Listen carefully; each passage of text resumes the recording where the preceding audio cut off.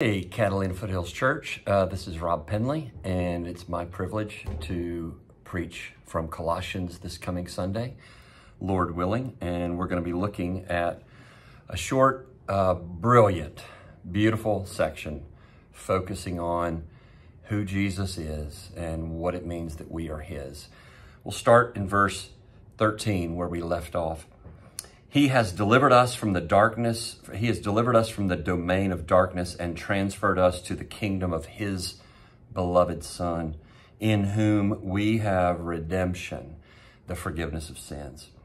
He is the image of the invisible God, the firstborn of all creation. For by him all things were created in heaven and on earth, visible and invisible.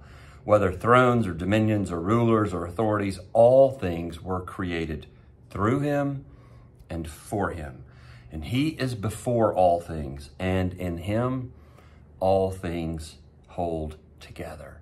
And he is the head of the body, the church. He's the beginning, the firstborn from the dead, that in everything he might be preeminent.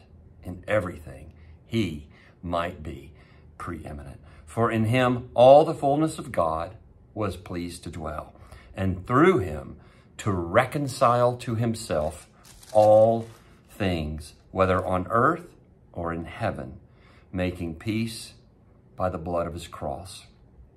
And you, who once were alienated and hostile in mind, doing evil deeds, he has now reconciled in his body of flesh by his death, in order to present you holy and blameless and above reproach before him, if indeed you continue in the faith, stable and steadfast, not shifting from the hope of the gospel that you heard, which has been proclaimed in all creation under heaven, and of which I, Paul, became a minister.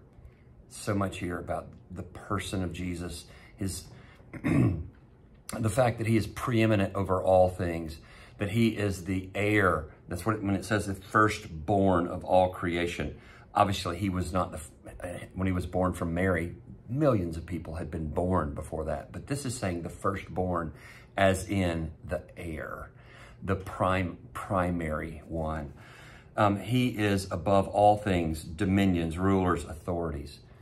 So listen, we all struggle with feeling like who's in charge, or how do I respond to circumstances that feel out of control?